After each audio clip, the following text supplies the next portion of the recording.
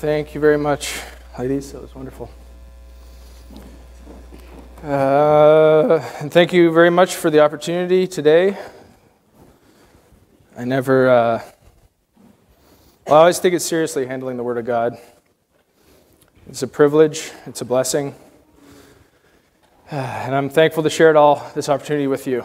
We're going to be in two places to begin with. Go to Psalm 34. Psalm 34.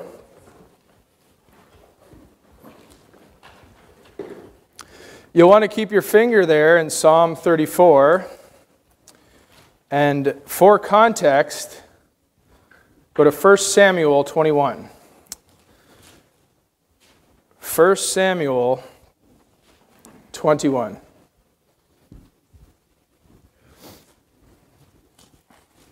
So I'll start by reading Psalm 34 in its entirety, and then we'll have 1 Samuel 21 afterwards.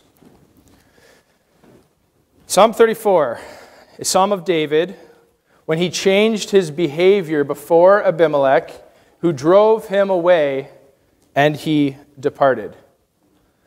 I will bless the Lord at all times. His praise shall continually be in my mouth. My soul shall make her boast in the Lord. The humble shall hear thereof and be glad. O magnify the Lord with me, and let us exalt his name together. I sought the Lord, and he heard me, and delivered me from all my fears. They looked unto him, and were lightened, and their faces were not ashamed. This poor man cried, and the Lord heard him, and saved him out of all of his troubles. The angel of the Lord encampeth round about them that fear him, and delivereth them.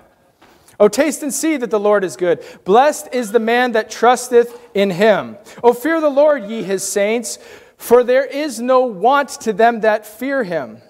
The young lions do lack and suffer hunger, but they that seek the Lord shall not want any good thing. Come, ye children, hearken unto me. I will teach you the fear of the Lord.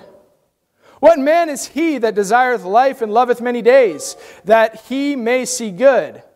Keep thy tongue from evil and thy lips from speaking guile. Depart from evil, do good, seek peace and pursue it. The eyes of the Lord are upon the righteous, and his ears are open unto their cry. The face of the Lord is against them that do evil, to cut off the remembrance of them from the earth. The righteous cry, and the Lord heareth, and delivereth them out of all their troubles.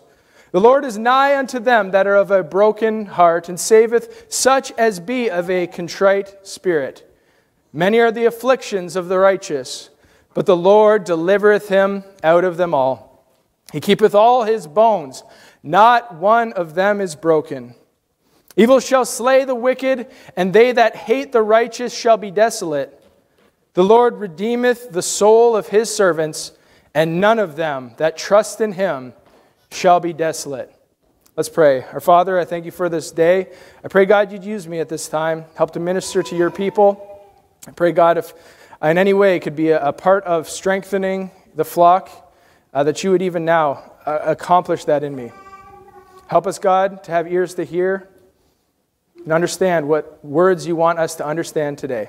Thank you for everything you do. In Jesus' name we pray. Amen.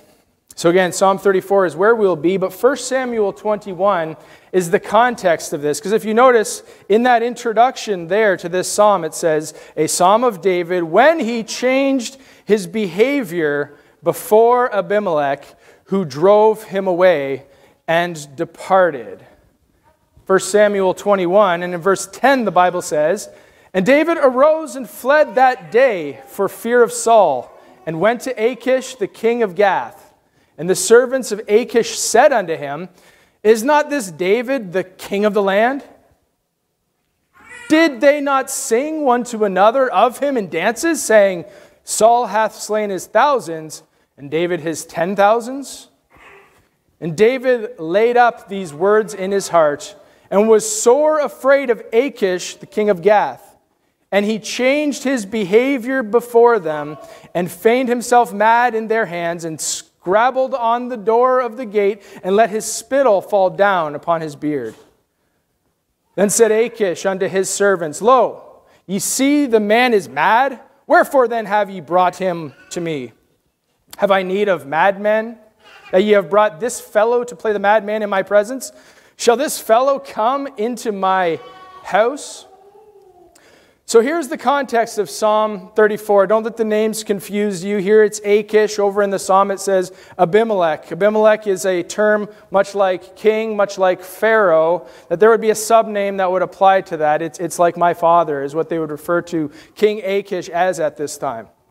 And this clearly is the only event where I have David feigning his behavior for somebody. And so there's a good clue that this is what is being talked about in the context of Psalm 34. Now, David hears the king essentially puffing him up. Isn't this great King David? Isn't this wonderful man who the maidens danced around and sang praises to him? He's slain his 10,000s while the king of Israel has only slain his thousands. David took those things and laid them to his heart. Now, we ought to be careful whenever we lay something to our heart. David here became, after he did that, sore afraid of Achish, which before he had come into his presence after being sore afraid of Saul. It seems like what came into David's heart actually drove him to fear, based on the context we have here before us. Then he feigns himself. Not himself. He begins to change his behavior before the king. The Bible here says in verse 13, he changed his behavior before them, feigned himself mad in their hands. The Bible says he scrabbled on the doors of the gate and let spittle fall down on his beard. I'm not going to give you a demonstration of that purposefully, but I think you can all imagine spittle falling upon a beard. He just showed himself to be some raving lunatic. Yelling and screaming and hollering, scrabbling on the gate, spits falling everywhere. And the king goes, why'd you bring this madman before me? This is obviously not David. David's this great man. David's this mighty man. David's this man that's worthy of reverence before all, for all that have fallen before him as he fought in battle. And so he dismisses the man brought before them and he lets David go. Now the result of this is good. But if you were to just read the context here, you would see, well, it didn't go so bad. Is this one of David's weaker moments? Is this a fearful moment, a teaching moment in his life? When I first read this, I thought, perhaps, because of the case of him laying it to his heart, and then fear coming immediately after. He was only in that situation for fear of Saul as he fled from him. He started in fear. He continued in fear. All along, the Lord is working there by his side. Go to Psalm 34, and we'll get to see what is the actual going on in David's heart at this time. Is David fearful? Is David being weak at this time? Is it a moment where David needs to learn a lesson about what it means to be a strong king? Is he fearful? Is he fretting? Is he concerned about all of these things going on around him? Well, I would hazard that while the text shows insecurity in his heart, the psalm shows that he had a meditation of strong confidence going on in his heart the entire time that this event was transpiring. Even though he feigned himself to be another man, even though the Bible clearly records that he was fearful before two kings, David was strong and confident in the Lord based on what we hear in this psalm. Psalm 34 and verse 1. Psalm 34 and verse 1. I will bless the Lord at all times. His praise shall continually be in my mouth. Here we learn that we bless God by praising God. Now, it occurred to me after getting here that it was actually Thanksgiving, or at least that's tomorrow, but I didn't prepare a Thanksgiving message. Nevertheless, we have it starting off with blessing the Lord by praising Him. It's being thankful to God and rejoicing in all the great things that He has done. The Bible says we bless the Lord by praising the Lord. David here sets himself firm on the position and the resolve that he is going to bless the Lord some of the day. Bless the Lord first thing in the morning. Bless the Lord as long as everything's going okay in his life. Oh, no, no. David says, no, I will. He starts that. I will. I am resolved. I'm making a decision today. I will bless the Lord at all times. His praise shall be continually in my mouth. Always in my mouth. David here is resolved to, well, we know in the New Testament, pray without ceasing. We know in the New Testament, speaking to yourselves in psalms and hymns and spiritual songs, singing and making melody in your hearts to the Lord as being actions that come from a heart that's full of praise for God. Praying to Him, singing to Him, rejoicing unto Him. And so David here must have got some inside information from the same Holy Spirit that we're hearing from in the New Testament. That you ought to be praising God always, without ceasing, always full of that Spirit of God by speaking to yourselves in psalms, hymns, spiritual songs. Continually, always, David says, I will bless God. I will praise Him. Glory to His name. Glory to His name. To God be the glory. Great things He hath done. Praise Him, praise Him, Jesus our blessed Redeemer. This ought to be the heart of the Christian, always, continually and unceasingly singing praise in your hearts unto God. David knew this. And David knew it, and that's wonderful. We all know this. But David chose to apply it. He said, I will bless the Lord. I will praise Him continually and at all times. Verse 2 begins by him saying, my soul shall make her boast in the Lord. Don't let that make you feel uncomfortable. I believe the Hebrew word under there is a feminine noun. It's interesting. You can go study that out. I don't know what it means, but David's soul there is a feminine boasting in the Lord. And he says, I will boast in God. In Galatians 6 and 14, you don't have to go there. The Bible says, God forbid that I should glory, save in the cross of our Lord Jesus Christ. Another principle. Where's David getting all these New Testament principles from way back there in the Old? Could it be he has that same Holy Spirit ministering to him? I think so. God forbid that I should glory. My soul shall make her boast in the Lord. Save in the cross of our Lord Jesus Christ. There is no boasting. There is no glory. So for us, it's good for us. And we see here by principle, and we know by the truth recorded in the Scriptures in our New Testament, brag on God. Praise God. Lift Him up. Tell Him of His own greatness. It doesn't bother Him to be reminded of that, you know. The Lord never gets tired of you telling Him how wonderful He is. And truly, He's the only one deserving of that type of praise, that type of rejoicing in Him, lifting Himself up. There's nothing wrong with that. Bring on choruses of rejoicing in Him as the choruses of accusations come your way. Because David's saying, I'm going to boast. And some people might say, oh, you're boasting, you're bragging, you're full of pride. No. No, I'm boasting in God Almighty God. And He deserves it. Remind yourself by reminding Him how wonderful He is. Sometimes when we boast in all the great things God has done in our lives, some people might think we're proud. David here in verse 2 says, I'm going to make a boast in the Lord. But watch the second part of that verse. The humble shall hear thereof and be glad. So never mind the proud that think that you're being proud, projecting their own dirt on you. No, the humble will hear a humble servant of God boasting in the Almighty God, and they'll be glad that God is being glorified in all things that are being done, continually and at all times. And now David, not content to just do this alone, he says in verse 3, oh, magnify the Lord with me. Come on now, everybody, let's magnify God together. Oh, magnify the Lord with me, and let us exalt His name together. David here wanted everybody to corporately rejoice in God. Bring all together. Let's all get together and exalt His name. Let's magnify Him. Let's bless Him with praise, boasting in God Almighty God. that doeth great and wonderful things. And those that are humble will hear that, and they will rejoice, and they will be glad.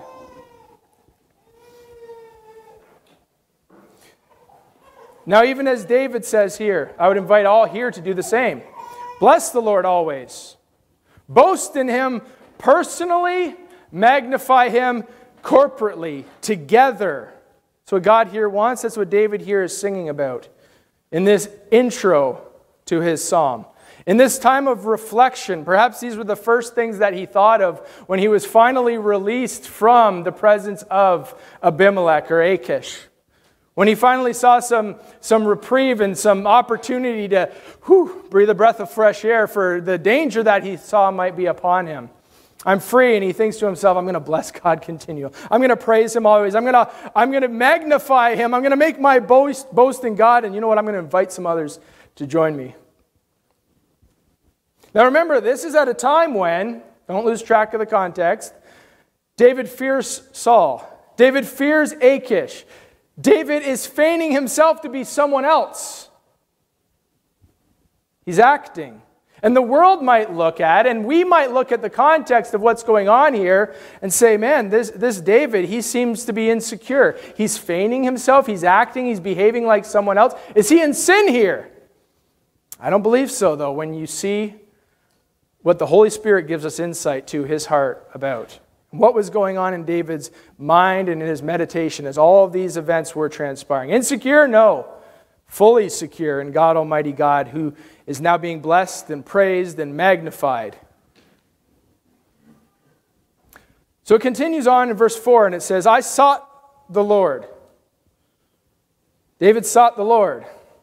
We need to seek God. And it says, and He delivered me from all my fears. Isn't that wonderful?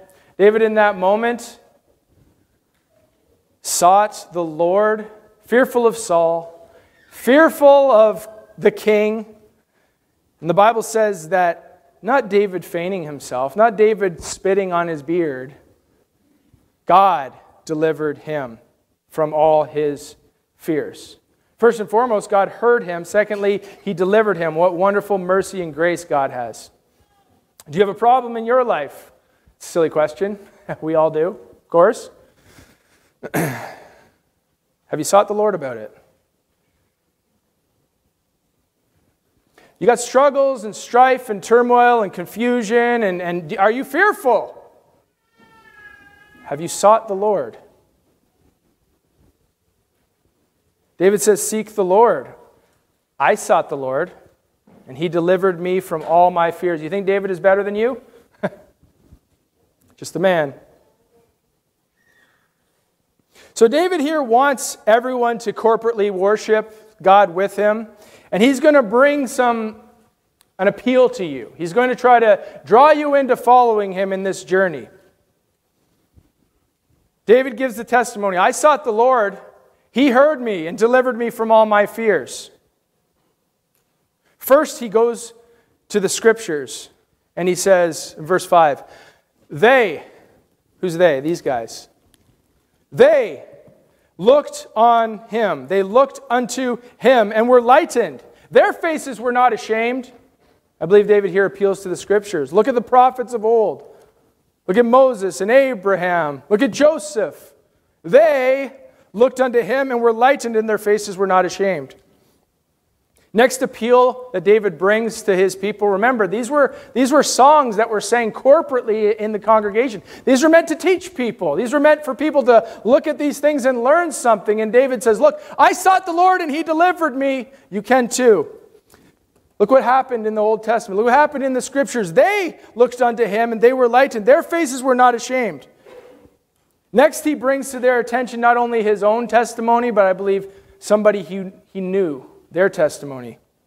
He says in verse 6, this poor man cried, and the Lord heard him and saved him out of all of his troubles.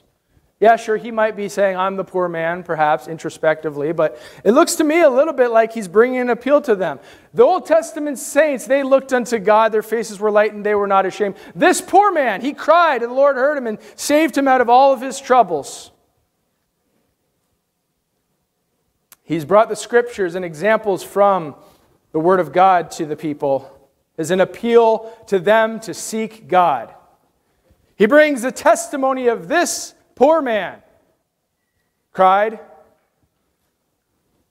the Lord heard him and saved him out of all of his troubles. And in verse 7, he brings a promise of God that you ought to commit to memory. The angel of the Lord encampeth round about them that fear him and delivereth them. Not only do you have God Almighty God in your corner, saving you, helping you, keeping you, protecting you, but you have the angel of the Lord encamping round about you if you fear God.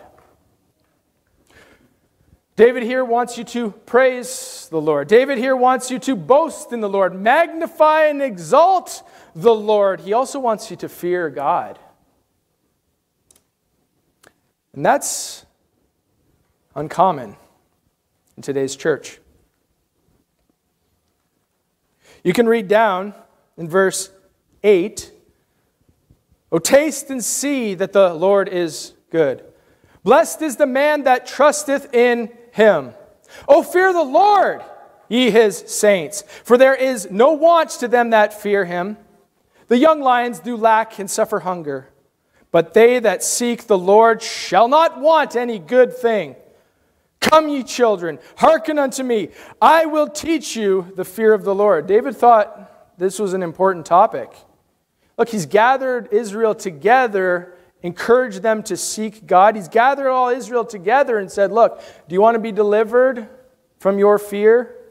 Fear God above all things. His angel will encamp around about you. Fear God above all things. You will be delivered. You will be saved out of all your troubles. You will not be afraid. You'll be lightened. The fear of the Lord is the beginning of wisdom. The fear of the Lord is instruction of wisdom. The fear of the Lord is wisdom. In other places, the Bible says the fear of the Lord is clean, enduring forever. The fear of the Lord is the beginning of knowledge. And an aside, but fools despise wisdom and instruction. The fear of the Lord prolongeth days. The fear of the Lord is strong confidence. The fear of the Lord is a fountain of life. The fear of the Lord tendeth to life. That's giving life and that's drawing you unto life. To the believer, the Bible says that the fear of the Lord is his treasure. And yet to the church, I tend to think a lot of us sometimes think of God as the big guy in the sky, instead of giving him proper fear and reverence and respect and being humble before him. The fear of the Lord is your treasure. The early church, it said of them, and mind you, this was on the heels of the first great persecution that they experienced at the hands of Saul of Tarsus, who went about hailing men and women out of their houses to put them to death. The Bible says at that time, the early church was walking in the fear of Saul of Tarsus, whatever. I just mixed it up. Saul of Tarsus? No. They're walking in the fear of the Lord and in the comfort of the Holy Ghost, and were multiplied. The strongest persecution right out of the gates. You imagine you just come to the saving knowledge of Jesus Christ and you join up with these groups and they're meeting every day, going from house to house, preaching and singing and rejoicing in God together. They're hearing preaching, they're reading the scriptures, they're enjoying themselves, and suddenly fire and torment and rage comes from the world upon them. Where would comfort come in that time but the Holy Ghost? They feared God and they were multiplied. That's incredible. When you think about it, does the church today want? Does the church of Jesus Christ today suffer lack? Do they have any wisdom? Do they have any knowledge? Does the church have any confidence? Is the church clean? Does the church look like it's going to endure forever? Will it prolong her days? If the answer is no, it's because there's no fear of God in this place. Do you individually lack, suffer need? Do you have strong confidence? Do you feel drawn into life? Are you living clean? Are you living enduring? Do you have wisdom? Do you have knowledge? Do you have confidence? If the answer is no, fear of the Lord is missing in your life.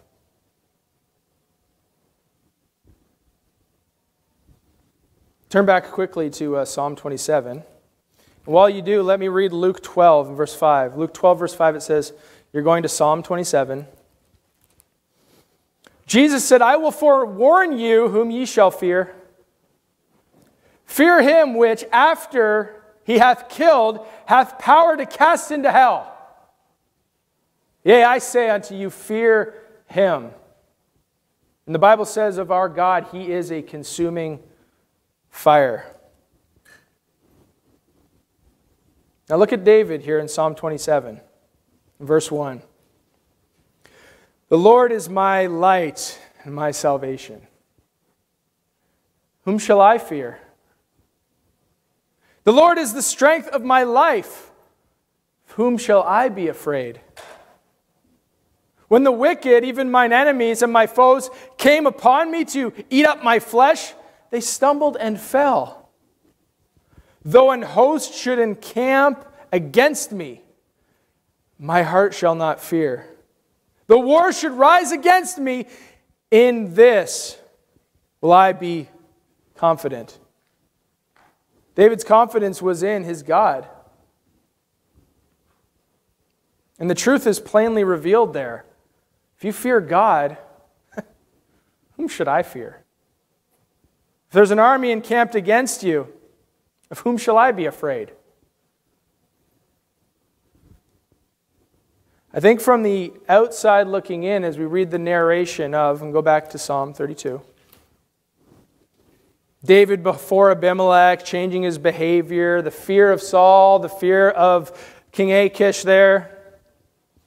Looking in, you might say, hey, David was afraid. David was fearful. David was shaking, his knees knocking together. But David says, oh, no. My God who's my light and my salvation. My God who's my strength, the strength of my life, is where I am confident. I'm confident in him. Whom shall I fear? Of whom shall I be afraid? It's not saying you're never going to be concerned. You're never going to be worried. You're never going to have fear come upon you for what's going on out there in the world. It's not saying you're never going to doubt and be concerned and have cares and have struggles and have strife. But what it's saying is, when that comes upon you, seek the Lord. He'll hear. He'll deliver you from all of your fears. Now more than ever, we need the fear of God in our lives. Now more than ever, we need to seek him.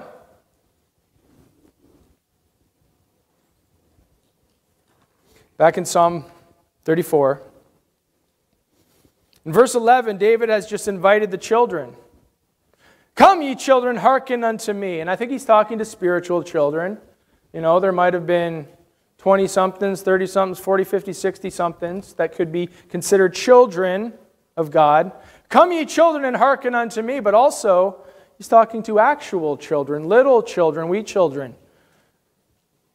Nobody's too young to be taught the fear of the Lord.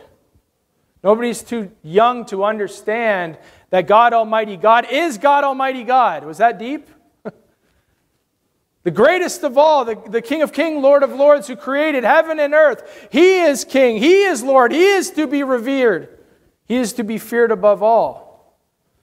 Look, every kid out on the playground, they say, you know what? Well, let's settle this. Let's get my dad out here, and he'll just beat up your dad, and that'll be it, right? Everybody's dad is the biggest, strongest. Like every little girl, every little boy just says, man, my dad can do anything, right? The reality is we all have a Father in heaven who's greater than all. Remember Jesus when he was talking about our secure salvation in him? He says, no man can pluck you out of my hands. And if that wasn't great enough, that the Word of God who spoke everything into existence says, look, I got you. He says, you know what? My Father that is greater than all, he's also got you in his hands. No man can pluck you out of my Father's hands.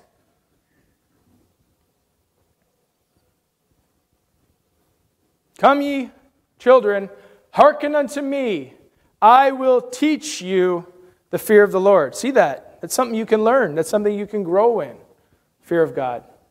If you don't have enough fear of the Lord in your life, remember I told you the symptoms. You're making unwise decisions. You don't have strong confidence. You're lacking knowledge. You feel your days are waning. You don't have life. You don't have the treasure of God. You're not experiencing that. If you're lacking fear of the Lord, ask Him to teach you. Teach me the fear of the Lord.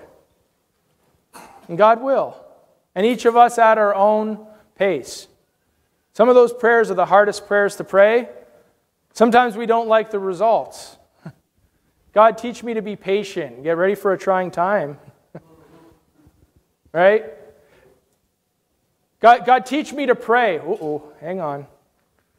You're about to have some needs enter your life.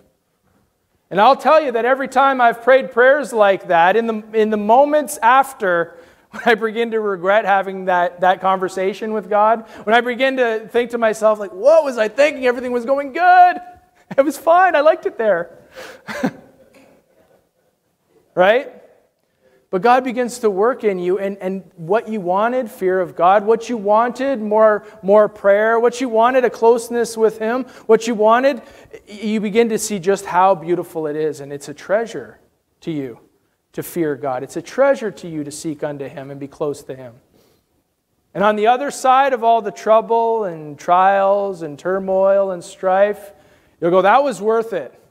That was worth it. And some people might say, you're nuts if you enjoyed that. And honestly, I remember times sprawled out in my driveway in the pouring rain, and I couldn't even put my muscles together to get me up off of the ground, just blubbering about things going on in my life. And now I look back and I'm like, that was the greatest moment. That was one of the most amazing times with God. When you're going through things, hey, David was going through some things. He was in danger of being killed by not one, but two kings. We don't have kings these days, but we have dignities that are thinking they're kings. And we might find ourselves one day in trouble with 1, 2, 3, who knows how many kings, supremes, authorities, right? We may be in a moment, and I'm a little bit closer than you guys are. I can spit in my beard and pretend I'm crazy, and maybe they'll let me go, right? That's application. I'm going to apply that one day, maybe. But regardless, whatever we're going through, seek God. Fear Him above all things. That's what David here is telling you. Look, when I was afraid, I sought the Lord. He heard me. Isn't that amazing? God heard you. And He says, and delivered me out of all my fears. They looked unto Him. They were lightened. Their faces were not ashamed. This poor man cried, and the Lord heard him and saved him out of all of his troubles.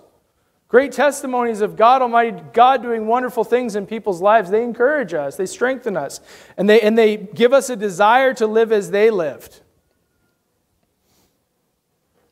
From verse 11, you can read down to verse... let's go to 14. Come, ye children, hearken unto me. I will teach you the fear of the Lord. What man is he that desireth life and loveth many days, that he may see good? Any man here that wants to live a long life, see many days of good and joy?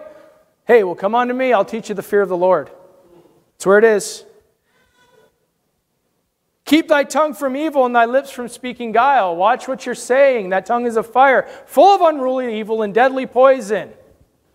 With that same tongue, you bless God, and with that same tongue you curse men that are in the image of God. Watch what you're saying. Keep your tongue from evil. Keep your lips from speaking guile. You know what? If you're fearing God, you do that a little bit more. Those kids talk differently when they're around adults and their parents. But have you ever caught them when they're thinking they're away from them? Aches. Right? But if you're in the fear of God, hey, life, many good days. You'll be kept from guile and speaking evil. In verse 14 it says, depart from evil and do good, seek peace and pursue it. So here's just a little bit of instruction from King David, great father of the faith. He says, I'm going to teach you some things. You want life? Fear God. If you keep your tongue from evil and your lips from speaking guile, if you depart from evil, do good, seek peace and pursue it, hey, you're walking in the fear of God. And these are also just byproducts of living in reverence to God. Remind yourself, God's watching. Careful little ears, what you hear. Careful little eyes, what you see. For your Father up above is looking down on us. Careful little eyes, what you see. Come, children, I'll teach you the fear of the Lord. In verse 15 it says, the eyes of the Lord are upon the righteous, and his ears are upon their cry, or open to their cry.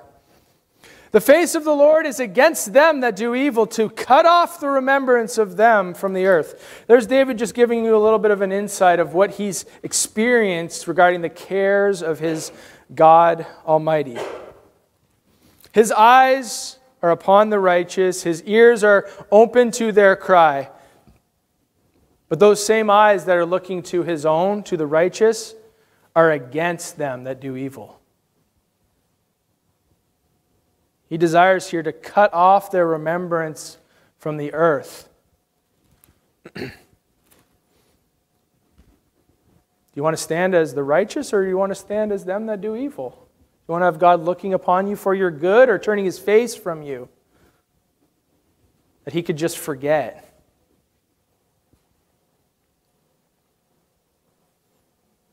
God has care for his people. He has his eyes on his people. The Bible says that we are the apple of his eye.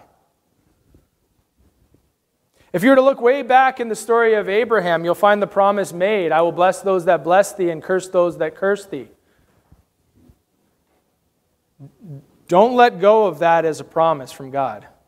Don't give that to another group. That promise is for the children of God. The Bible says in Galatians 3 and verse 29, it says, if ye are Christ, then are ye Abraham's seed and heirs according to the promise. If you're Christ, if you're his child, if you're born again, if you're blood bought, those promises Abraham received are yours through faith in God, the Bible says. And this here is just what David is explaining to us. Look, the righteous. Hey, I didn't become righteous by bringing filthy rags to God. Oh, I became righteous by coming to God, believing on Christ. Because I am of Christ, I'm Abraham's seeds, heirs according to the promise, and God's ears are upon me, and God's eyes are upon me. And the face of the Lord turns away from the others. Just remind yourself, the world is attacking, the world is provoking, the world is tempting you. Hey, look, God's face isn't even pointed that way. But you know who he's looking at? His own, the believers. Verse 17, the righteous cry, and the Lord heareth and delivereth them out of all their troubles. The Lord is nigh unto them that are of a broken heart, and saveth such as be of a contrite spirit. Look, he heareth, he delivereth, he saves, he is nigh. He hears, he delivers, he saves, he's nigh. That means he's close to those that walk before him in a broken, contrite spirit. You know what that is? Humility. You know what that is? Lowliness, meekness. You feel broken today?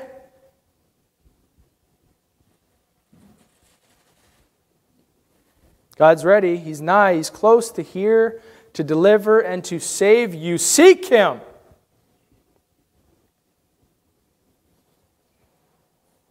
Do we need a reason to praise Him today? Are we struggling to find one? Start by praising Him for Him. Start by praising Him for what He's done, what you have, what you hold, for your hopes, for your promises, for everything that God has given you. All good things come from above, from the Father of lights. Look, life is challenging these days. And there's many trying times, and I strongly believe it's only going to get worse from here on in. I think there's scriptural promises according to that. The Bible says, yea, and all that live godly in Christ Jesus shall suffer persecution. That doesn't sound like a reason to praise, except for to those that are of a humble and contrite spirit, and understand that their God is in control of all of these things, overseeing things, if you will, watching you, caring for you, waiting to hear from you. Don't make God wait. Seek Him. Verse 20, it says, He keepeth all His bones, not one of them is broken. I know that's a promise in a prophecy of Jesus Christ up there on the cross, where He hung there between heaven and earth and bled, suffered, died, breathed His last breath. And to confirm His death, they slid a spear between His ribs. Now one of His bones was broken. Hey, but let's for a moment remember the context here and what David's talking about. In verse 19, he says, many are the afflictions of the righteous. Yea, all that live godly in Christ Jesus shall suffer persecution. Many are the afflictions of the righteous, but the Lord delivereth him out of them all. He keepeth all his bones, not one of them is broken. You know you'll not be broken serving God. I love that. He keepeth all his bones, not one of them is broken. The context is the afflictions that the righteous are going through. The Lord delivereth them out of them all. A Christian leaning on God will never break, will never be broken. Just remember that. The Bible talks about nations leaning on the staff that is Egypt or the world. And they said, if you lean on that staff, if you lean on the world, it'll smite right through your hands. That staff will break you to bits. But God says, you know what? He keepeth all his bones, not one of them is broken. Why? Because God's attentive to you. God's ready to hear you. God's waiting to hear you. And when fear enters in, seek Him early. Fear Him above all things. Whom shall I fear? Of whom shall I be afraid?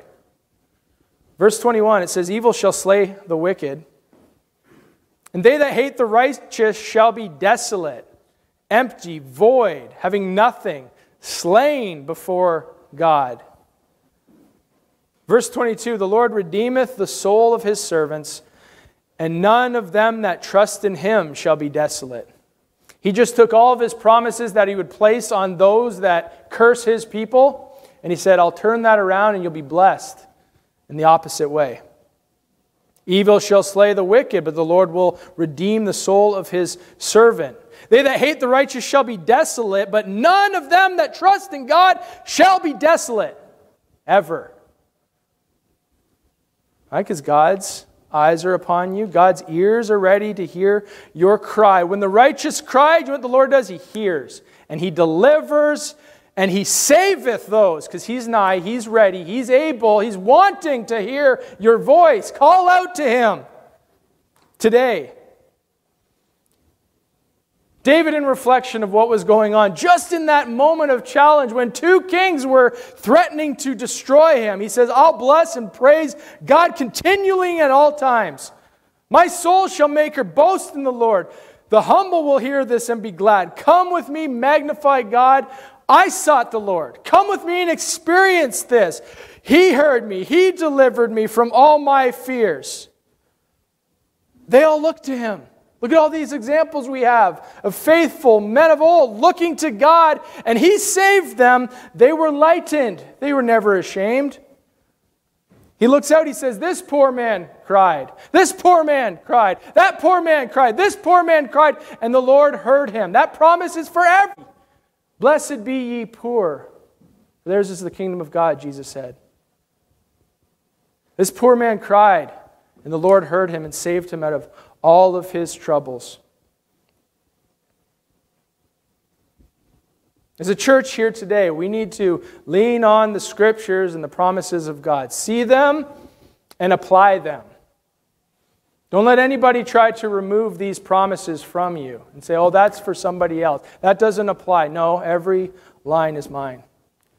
This is a love letter from a loving God, an almighty creator God, speaking to his own. Lean on the Scriptures. Lean on the promises that are there. Seek God.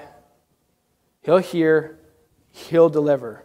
As a church, let's trust him. Let's obey him. Let's look to him. Let's fear him above all things. And you know what? As we do that, this is what David here is teaching. Fear of the Lord. Trust him, seek him, fear the Lord, trust him, seek them. As that happens, you're fearing God, you're trusting him, seeking him, not just individually, but collectively. Then we can come together and we can go, this poor man cried, the Lord heard and delivered him. That poor man cried and the Lord heard him and delivered him. This poor man cried and the Lord heard him and delivered him. This poor man cried and the Lord heard me and delivered me. And he'll do the same for you. Some of you have a jingle going on in your head right now. This poor man cried, the Lord heard him and saved him out of his troubles.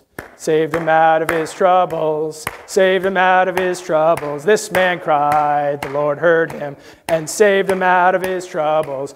And he'll do the same for you. And again, this poor man cried, the Lord heard him and saved him out of his troubles. Saved him out of his troubles. Saved him out of his troubles. This man cried, the Lord heard him and saved him out of his troubles. And he'll do the same again. And he'll do the same. And he'll do the same for you. Isn't that wonderful? That's amazing. What a God. And so when you look in the Scriptures and you see a story of a man of God fearing and fretting, just remind yourself, I bet you there was a song in his heart. When David was facing Abimelech and Saul, who were both trying to kill him and destroy him, there was Psalm 34 going on in his heart. And he was saying, I'm going to bless God. I'm going to praise God. I'm going to magnify God, and I can't wait to get out of this so I can tell everybody to join me.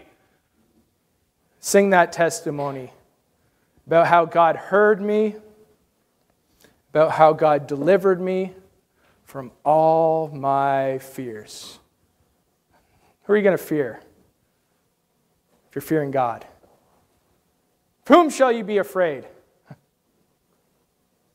God's your stay. Amen.